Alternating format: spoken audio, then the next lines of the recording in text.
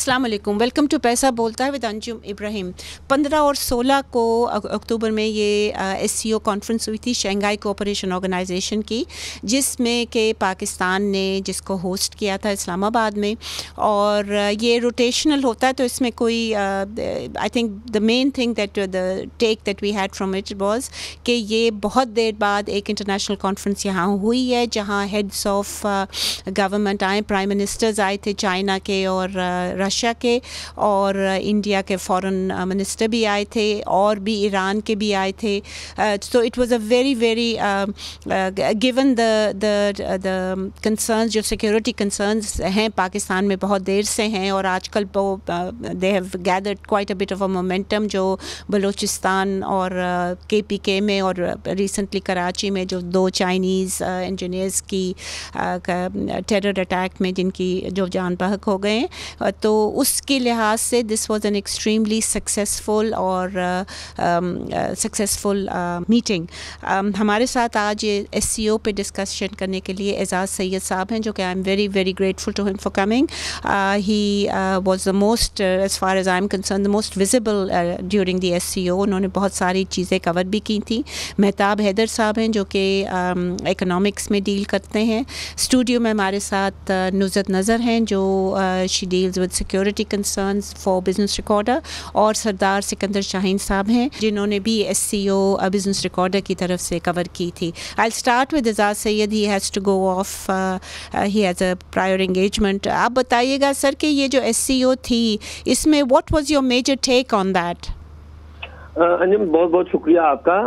अंजुम, जो SCO है जी, ये मैं समझता हूँ कि 3 इसकी 4 डायमेंशंस बड़ी अहम है। एक इसकी इंटरनेशनल डायमेंशन है।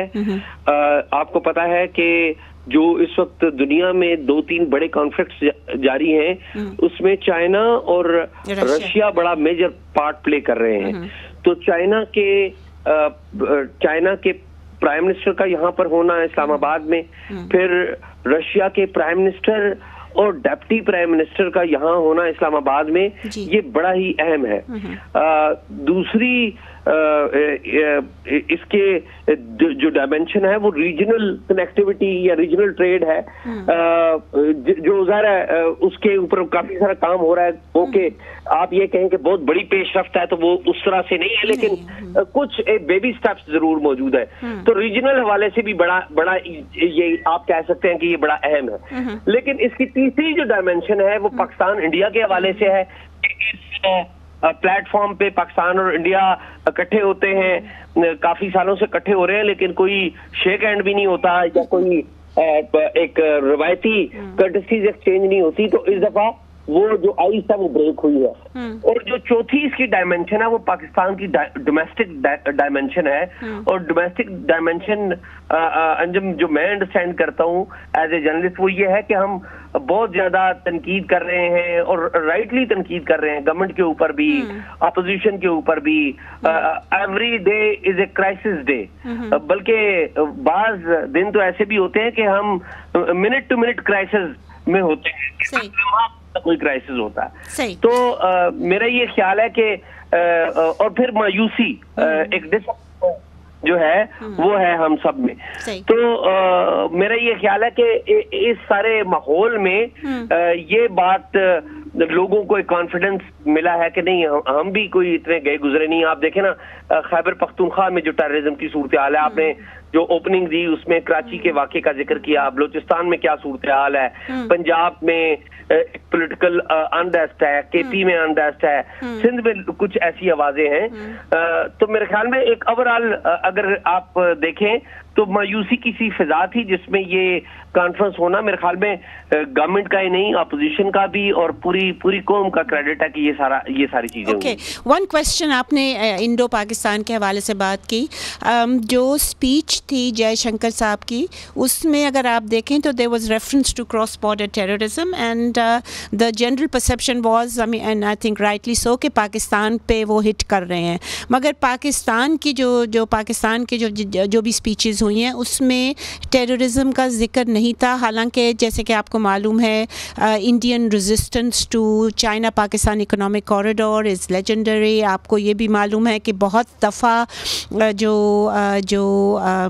एलिगेशंस लगी हैं ऑन इंडिया, एलिगेशंस भी कह लें, एविडेंस के साथ हमारी जो इंटेलिजेंस एजेंसीज़ हैं उन्होंने इंडिया की तरफ ही कहा है कि specially with respect to the assassination of Chinese citizens, that could be related to that stems from India.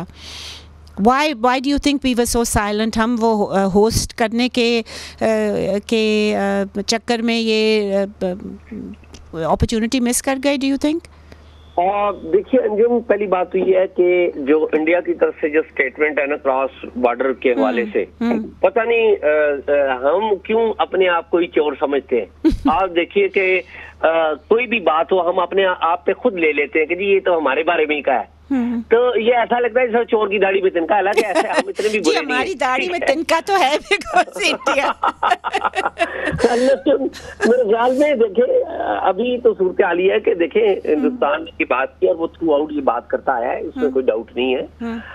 लेकिन आप देखिए ना कि हिंदुस्तान खुद एक पूरे क्राइसिस से गुजर रहा है. डिप्लोमेटिक इतना बड़ा क्राइसिस वहाँ पे चल रहा है कि कनाडा ने उनके एम्बेसडर को पर्सोना नॉन ग्रेटा करार दिया है. ये कितनी बड़ी वाकया है और उनके ऊपर इल्जाम ये इसी तरह का है. तो दूसरी बात ये कि ये जो एससीओ है ये एक बायलैटरल फोरम नहीं है. आप नाम लिए बगैर आप भी कह सकते हैं, आप कहें ना कहें, इट इज योर प्रोग्रेटिव.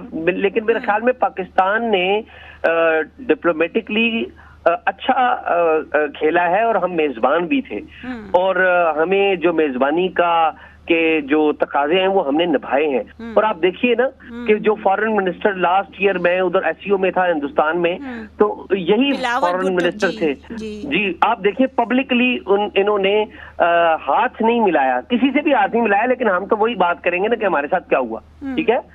और फिर बिलावल ने वहां पर जाके बड़े सख्त इंटरव्यूज दिए और उसके जवाब में उन्होंने जब हम आए तो उन्होंने बड़ा सख्त बयान दे दिया. बड़ा देखे ना दोनों के ताल्लुकात में रखना ही डला ना. तो बिलावर गए, इन्होंने पहले इंटरव्यूज दे के फिर उन्होंने पहले मिले नहीं पब्लिकली, फिर हमने इंटरव्यूज दे दिए. तो टिट फॉर टैट होता रहा. लेकिन इस दफा बड़ा डिफरेंट था. आप देखिए कि वो हंसते मुस्कुराते दाखिल होते हैं, वो प्राइम मिनिस्टर 2 कदम आगे बढ़ के उनका इस्तकबाल करते हैं, हाथ मिलाते हैं गर्मजोशी से, कर्टसीज एक्सचेंज होती हैं. फिर अगले दिन जो जोराना होता है उस पे दोनों फॉरेन मिनिस्टर्स आपस में बैठ के एक टेबल पे बैठ रहे हैं, गप कर रहे हैं, खाना खा रहे हैं, मुस्कुराहटों का तबादला हो रहा है. तो एक इतनी बड़ी आइस ब्रेक हुई है.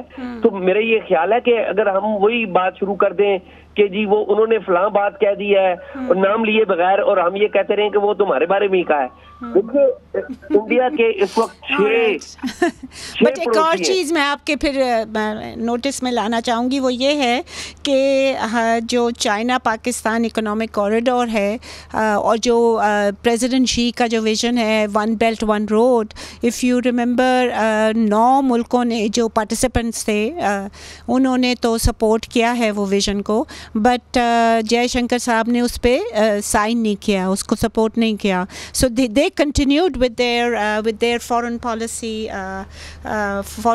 objectives. अब आप कहेंगे इसमें भी हमारी चोर की दाढ़ी में तिनका है. नहीं अंजुम नहीं, ये बात आपकी बिल्कुल ठीक है कि जयशंकर ने जो उनके फॉरेन मिनिस्टर उन्होंने उसको सपोर्ट नहीं किया और वो डे 1 से उसको सपोर्ट नहीं करते. देखिए which is in a way linked to the terrorism, our claims of Indian terrorism on our soil, right? नहीं, मेरे ख्याल में उससे ज्यादा अहम बात यह है कि वो चाइना से अपना कंपटीशन समझते हैं इकोनॉमी के मैदान में भी. तो वो अपने आप को कंपटीटर समझते हैं चाइना का. तो जब वो चाइना का अपने आप को कंपटीटर समझेंगे तो वो चाइना को कोई ऐसी जगह पे सपोर्ट नहीं करेंगे जहां पर चाइना की इकोनॉमिक हेजेमनी बने. तो इस सारे मामले में तो चाइना ने, आपको पता, पूरी दुनिया में अपनी इकोनॉमिक पावर को मनवाया है. तो वो वजह ये है। तो बाकी अगेन उनका प्रोटोकॉल्स जो हैं, जो रूल्स हैं, उनमें तमाम लोगों का राजी होना, यानी कि वो जरूरी है तमाम मेंबर कंट्रीज का। किसी अब आप रोड कनेक्टिविटी के ऊपर अगर पाकिस्तान कहता है कि जी हमने रोड कनेक्टिविटी इंडिया को नहीं देनी, तो वो नहीं मिलेगी। सही है। क्योंकि एक बंदा कह रहा है कि नहीं देनी, तो वो फिर किसी को भी नहीं मिलेगी। सबका एग्री होना जरूरी है। Okay. Thank you so much for being on the show. I know you've got to go there.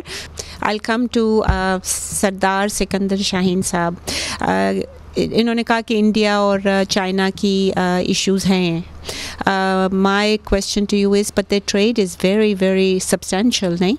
जी बिल्कुल। ये इन दोनों में जो बायलैटरल ट्रेड है इंडिया और चाइना में, वो $136.2 बिलियन है। ख़वातीन हज़रात, this is a huge amount and they do not allow there, वो जो राइवलरी जो एजाज से ये साहब बता रहे थे हमें, they are not allowing that to interfere in that. We'll take a short break here, please stay with us if you can.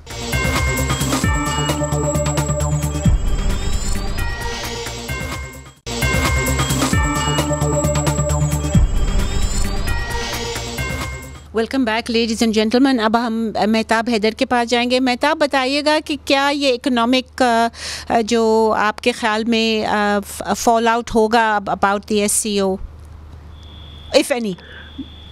Ji ma'am, देखिए बुनियादी तौर पर पहले तो मैं ये कहना चाहता हूँ कि ये it's the least integrated reason. यानी आप ये देखें कि यानी 3 खित्ते हैं जिनके ममालिक जो है वो SCO के मेंबर हैं। ये दुनिया का जो है वो 40% पॉपुलेशन है, और इनका अगर GDP के अंदर आप फुटप्रिंट देखें तो ये 30% के लगभग है। तो ये है तो बहुत यानी उस फुटप्रिंट के हवाले से बड़ी इंपॉर्टेंट ऑर्गेनाइजेशन। लेकिन आप ये देखें कि हमारे यहाँ पे जो कनेक्टिविटी है, जो ट्रेड है, जो इकोनॉमिक सिचुएशन है, 2 तरह के ममालिक इसके अंदर है। एक तरफ तो देखें चाइना है, रशिया है, इंडिया है, पाकिस्तान है, और दूसरी तरफ जो सेंट्रल एशियन स्टेट्स हैं वो यानी इंफ्रास्ट्रक्चर के हिसाब से तो थोड़े से बेहतर है, लेकिन छोटे ममालिक हैं, उनकी पॉपुलेशन भी कम है और GDP भी कम है। But most of them are very energy rich हैं वो जी। तो उससे ये है कि इंडिया पाकिस्तान में तो ये बात ठीक है आपकी, तो मैं यही तो बात कर रहा हूँ। और चाइना की भी ये मतलब डिफिशिएंसी है जी। They rely on oil. Right kind of synergies develop करने के लिए ये आइडियल जगह है।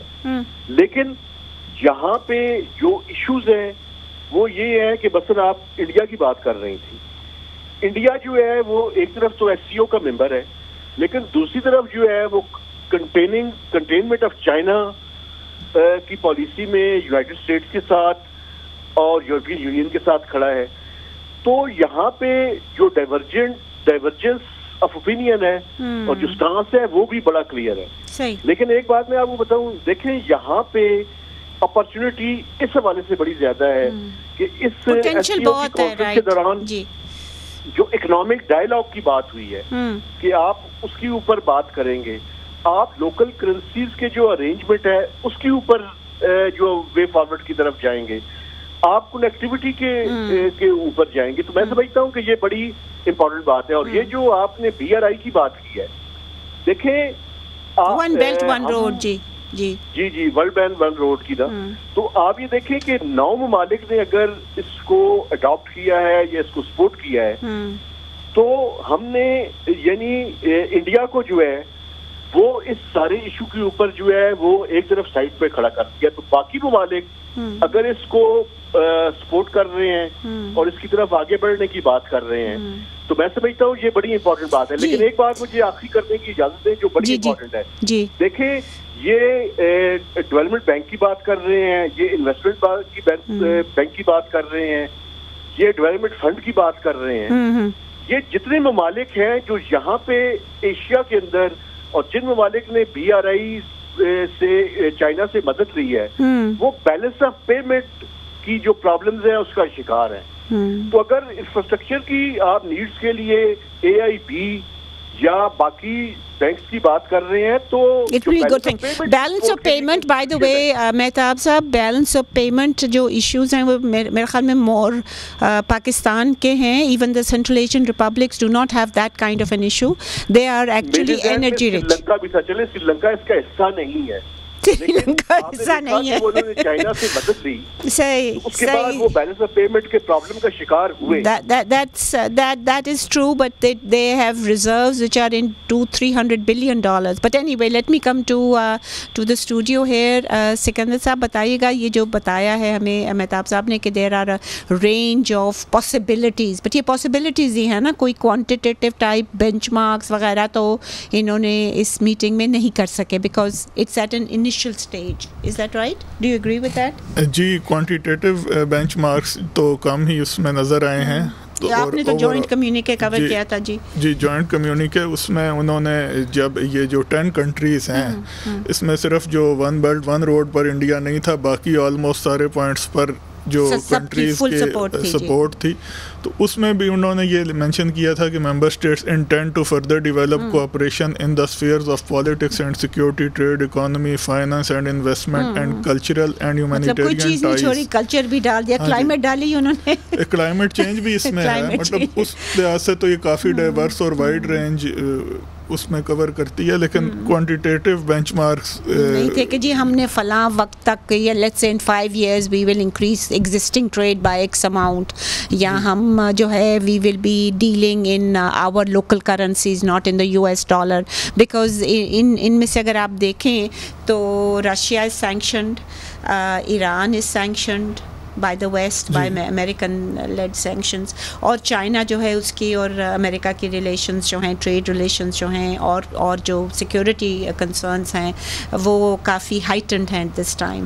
So these countries could actually مطلب ہے کہ natural pivot toward security arrangements لگتا ہے کہ زیادہ نیڈ ہے to form an alternate forum, but unfortunately اور یو نو برکس جو ہے جس میں برازیل اور رشیا, انڈیا, چائنا اور South Africa ہے, that seems to be a more cohesive kind of much more of a threat to NATO and to جو G7 club بنایا ہوا ہے then SEO, but that doesn't mean کہ SEO نہیں ہوگا at some point. مجھے یہ بتائیے گا کہ ایک ریجنل ایک اور تھی آرگنائزیشن جسے کہتے تھے سارک, ساؤتھ ایشیا, اس کا کیا بنا, because that also had a lot of potential at one time. But اس میں نہ چائنا تھا, نہ رشیا تھا, نہ سینٹرل ایشین سے, تو it was a different composition, just our region. G, SAARC جو میں تو زیادہ جو 8 ملک اس کے ممبر تھے, پاکستان, انڈیا, نیپال, سری لنکا, مالدیوز, بھوٹان, بنگلہ دیش اور افغانستان. بٹ اس میں تھا انڈیا کا بڑا چونکہ بڑے اس میں ریجنل ہیجمون, اس کا بڑا ڈومیننس تھا, اور یہ بھی کہا جاتا تھا کہ سارک کی حد تک انڈیا نے پاکستان کو کافی اس میں نیوٹرلائز کیا ہوا تھا. یا اب آف کورس ود بنگلہ دیش the situation may have changed. تو SCO جو ہے وہ تو فرق, it is a much bigger plate form, much active, اور اس میں چائنا کا بڑا, اور ان کے پاس 2 ایسے ملک ہیں, چائنا اور رشیا, جو میرا خیال میں وہ جو یونیپولر ورلڈ ہوتی تھی with only America as the super power, اب یہ اس کو چیلنج انکریزنگلی کر رہے ہیں, China and to obviously a lesser extent Russia. SAARC اب اس طرح اتنا ایکٹیو, اب اینول جو میٹنگز وغیرہ تو ان کے ڈیلیگیٹس کی. ایک اور سوال SEO کے حوالے سے, کیا یہ جو کمیونیکے تھا یہ سینکشنز کے بارے میں انہوں نے بات کی تھی, about as I said Russia is sanctioned, Iran is sanctioned, China. جی, اس میں بالکل انہوں نے بات کی تھی. ایک تو یہ اس میں انہوں نے کہا تھا کہ unilateral application of sanctions is incompatible with the principles of international law and has a negative impact on third countries. یہ تھرڈ کنٹریز ٹرمینالوجی وہ ہے جو یہ تھرڈ ورلڈ کی مراد نہیں ہے. تھرڈ کنٹریز جو naan European union, naan EU status کی کنٹیکسٹ میں یوز ہوا ہے. EU بھی جو آج کل ان کا جو فوکس ہے وہ یہی ہے, دے آر لیڈ بائی امریکہ. جیسے کہ ہمیں معلوم ہے اسرائیل اور غازہ میں جو ایشوز ہو رہے ہیں وہ یورپ اپنے ملک کے لوگوں کے ساتھ وہ ان کی گورنمنٹ سنکرونائز نہیں ہے. Let me go back to Mahtab صاحب. جی مہتاب, اس کے بارے میں آپ کے کیا ویوز ہیں اباؤٹ دا سینکشنز؟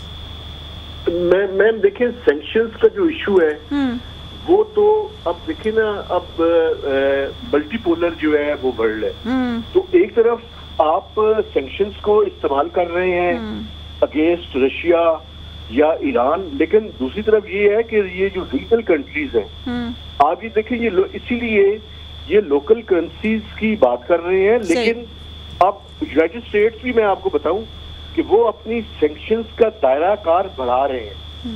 یعنی انہوں نے آپ یہ دیکھیں کہ پچھلے دنوں ہم نے رشیا کے ساتھ بائیلیٹرل ٹریڈ کی باتیں کر رہے تھے, تو یہاں پہ جو ڈسکشن ہو رہی تھی وہ یہی تھی کہ یہ جو بارٹر ٹریڈ ہے it will not provide any solution.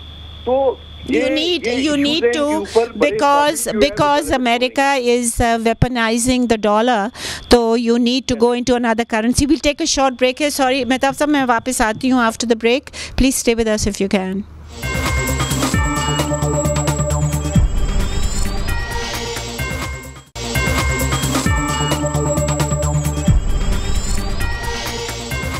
Welcome back ladies and gentleman. جی مہتاب صاحب, آپ بتا رہے تھے.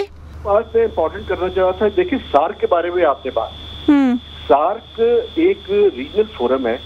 مجھے یاد ہے کہ مشرف صاحب کے زمانے میں ایک میٹنگ ہوئی تھی اسلام آباد میں. Oh, that's very dated. That was a long time ago. اب دیکھیں نا, یہی کیونکہ اس میں مزید کوئی ڈیولپمنٹ بھی نہیں ہوتی.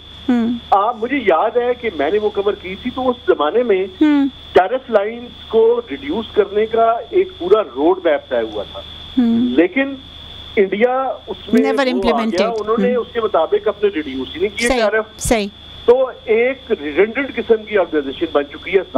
صحیح ہے, صحیح. Let me come to Nuzhat. Let's bring her into the discussion. Nuzhat, یہ جو سیکیورٹی کے کنسرنس تھے وہ بہت زیادہ تھے اور اسلام آباد واز انڈر لاک ڈاؤن.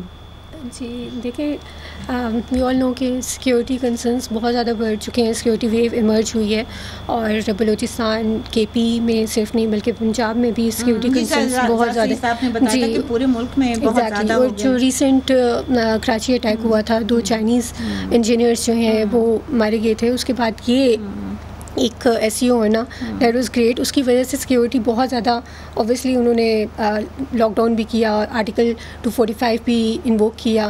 ایک تو یہ ایک سائڈ پہ, دوسرا ان کو تھریٹ یہ بھی تھا کہ پی ٹی آئی نے جو کال دے دی تھی پروٹیسٹ کی, اور 15 کو دے رہی تھی, اور وہ بھی بیسیکلی ان کی ڈیمانڈس تھی, لیجیٹمیٹ ڈیمانڈس تھیں کہ جو چیئرمین عمران خان ہیں ان کو ٹیکنیکلی وہ چیئرمین نہیں رہے, but exactly in all but NAM. بالکل, ان کی ڈیمانڈ تھی کہ ان کو تو ایک فیملی کے ساتھ جو ہے ملنے دیا جائے, اور میڈیکل فیسلٹیز اور میڈیکل جو ہے وہ was known to not be well. بالکل, تو یہ لیجیٹمیٹ ڈیمانڈ تھی ایک طرف. That was called of. جی, وہ انہوں نے جیسے ہی انہوں نے کہا کہ اوکے ہم اپرچونٹی دیں گے ہز اون فیملی کو اور فیملی, انہوں نے وہ پمس میں مطلب گورنمنٹ کے گئے تھے. بٹ ان اینی کیس جی, یہ جو لاک ڈاؤن تھا, کیا اس کی کوئی اکنامک کاسٹ ہے؟ ڈیفینیٹلی. ایک تو انہوں نے اتنا 3 days جو ہے پورا سٹی جس میں منسٹریز, آرگنائزیشنز, بزنسز سب کچھ کمپلیٹلی بند. میرا تو خیال میں وہ جو سائڈ اسٹریٹس تھیں اس میں بھی ابھی تک لگے ہوئے ہیں. کوئی بھی جو ہے نا, انہوں نے رستہ نہیں اوپن رکھا ہوا تھا کہ کوئی ویسے نارمل بندہ جو ہے وہ جا سکتا ہے. ایون ڈیوارٹسن وغیرہ بھی انہوں نے بند کر دیا تھا 2nd day پہ, اور کافی زیادہ جو اور چھٹی دے دی تھی نا 14 to 16 3 days کی چھٹی تھی کمپلیٹ. بٹ یہ محمد اورنگزیب صاحب جو ہیں, جو فائنانس منسٹر ہیں, انہوں نے کوانٹیفائی کیا تھا کہ کتنا 19 ملین جو ہے انہوں نے کہا تھا کہ یہ اس کی اکنامک کاسٹ جو ہے وہ تقریباً ملین کے بلین 19 بلین روپیز جو ہیں انہوں نے 190 بلین میرا خیال میں غلط تھا. 190 بلین روپیز جو تھی انہوں نے کہا تھا کہ یہ ہم نے کوانٹیفائی کیا ہے کہ ہر روز کا اتنا وہ ہوگا لاس ہوگا. اور یہ تو بہت میجر ہے. بٹ انہوں نے تو obviously he was focusing on the opposition rally, not the what they had shut down themselves. And yeah, and उसके अलावा मेजर यही था कि सारी मिनिस्ट्रीज वगैरह बंद की हुई थी and it affected the people. मेरे ख्याल में बहुत से लोग थे जो डेली के हिसाब से बेचारे जाके तो चीज़ें खरीदते हैं या नहीं, तो वो सारा बंद था. काफ़ी इवन के लोगों ने कंप्लेन भी की थी कि इतना तो स्ट्रिक्ट लॉकडाउन कोविड के टाइम पे भी नहीं हुआ था. कोविड के टाइम पे भी नहीं हुआ था. जी मेहताब साहब, व्हाट डू यू से? देखिए मैम, ये बात बिल्कुल ठीक है कि इस तरह का लॉकडाउन मैंने भी इस्लामाबाद के अंदर नहीं देखा. एक जगह मुझे खुली हुई नजर रही और वो एक मेडिकल स्टोर था, वो भी पहले दिन, दूसरे दिन मेरे ख्याल में वो भी बंद था. तो देखिए, लेकिन बट पहले दिन 14 को अगर आप याद करें तो सुबह के वक्त तक वो नहीं आए थे delegates, started coming by 14th evening. जी जी, इन्होंने तो सुबह से ही बंद कर दिया था. जी जी. तो देखिए, बुनियादी तौर पे एक, यानी जो आप फाइनेंस मिनिस्टर की बात कर रही थी, वो तो एक ओवरऑल पूरे मुल्क के अंदर नहीं, he was talking about Islamabad.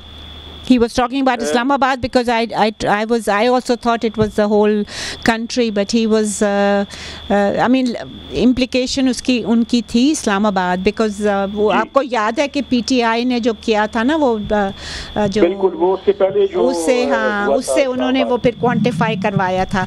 But in any case let me come to बुनियादी तौर पे जी, ये बहुत बड़ी कॉस्ट है, बहुत ज़्यादा कॉस्ट है. जी, बहुत ज्यादा कॉस्ट है. आप ये देखें कि आप तो मेन सेक्टर, छोटी छोटी गलियों के अंदर छोटी छोटी शॉप, वो सब भी बंद की हुई थी, वो भी बंद थे और रास्तों में वो पत्थर लगाए हुए थे. जब से मेरे ख्याल में हमारे नकवी साहब आए हैं, वो पत्थरों पे ज्यादा उनका जोर है. यहाँ trench but I want to ask this final question. Mehtab sahab, I want to ask this final question from all three of you.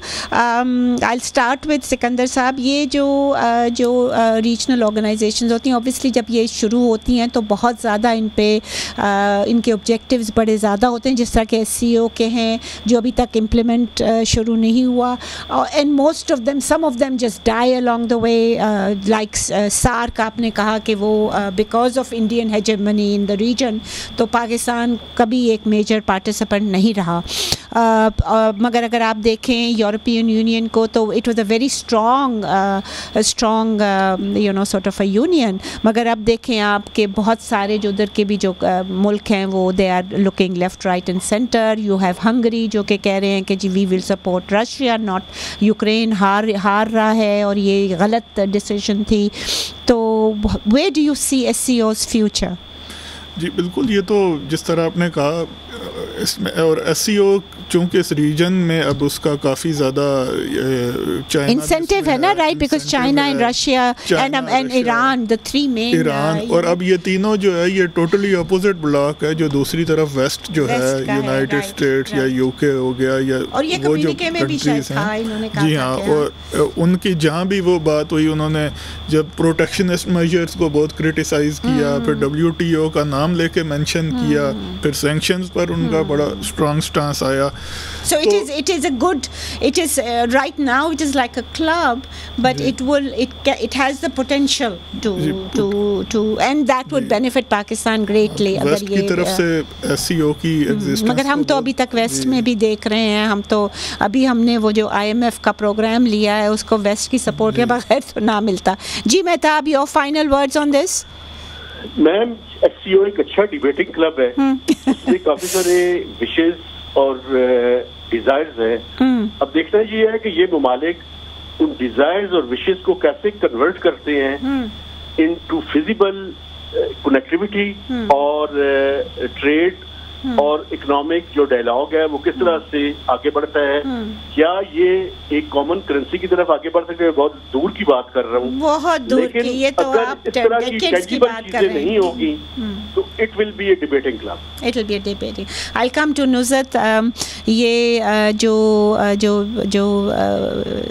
BRICS जो है, जो मैंने पहले बताया था कि BRICS Brazil, Russia, India, south Africa and China, ये जो हैं ममालिक, ये इनका तो बहुत पावरफुल क्लब हो गया है, और ये ऐसा क्लब हो गया है कि जो वेस्ट है वो बड़े गौर से देख रहा होता है उसको. तो do you think SCO has the capacity to become that big? Because BRICS में हमने भी मेंबरशिप जो है वो रिक्वेस्ट की हुई है, और वी आर जस्ट कंसर्न कि इंडिया जो है, जो एजाज सैयद साहब कह रहे थे कि वो हमने बड़ी उसके अच्छी मेज़बानी की, तो वो इंडिया, वी आर कंसर्न कि इंडिया में अपोज इट. देखिए, अभी जो एज़ फार एज़ अभी SCO जो गुजरी है उसमें पाकिस्तानी ये अपॉर्चुनिटी बहुत अच्छी तरह से सीज़ की है, और अभी जो है वो they are looking for BRICS की भी मेंबरशिप अगर उनको मिल जाती है तो it would be have to be right, because आजकल ट्रेंड ही है कि आप लाइक आसियान जो है साउथ ईस्ट एशिया का ग्रुप है, it's a very effective trading plus helping each other on a range of activities है. But I thank all my panelists today. But आपने सुना ख़वातीन हज़रात, SCO is a good जिस तरह के मेहताब साहब ने कहा डिबेटिंग सोसाइटी, बट ये डिबेट से ही शुरू होता है and then it proceeds further. BRICS भी शुरू में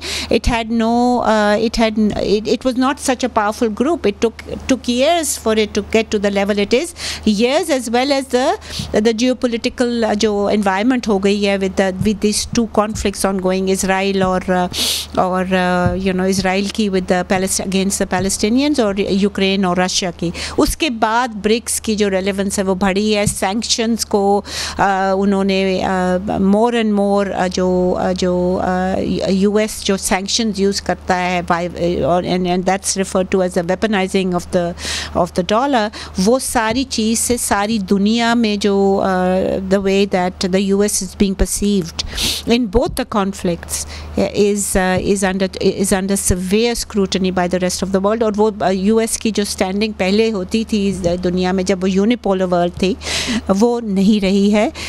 But as I said and as I think all our panelists agree, SCO was a good effort.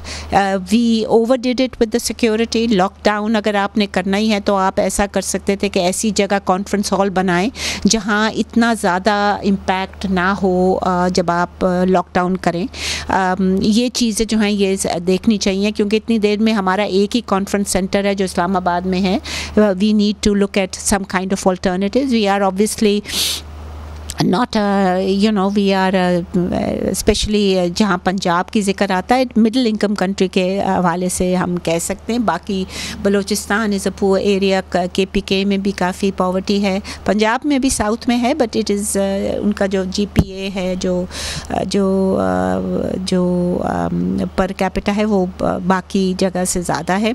There is a need to look at and to revisit some of our policies. हमारी जो we are veering again towards the west and IMF and World Bank and stuff.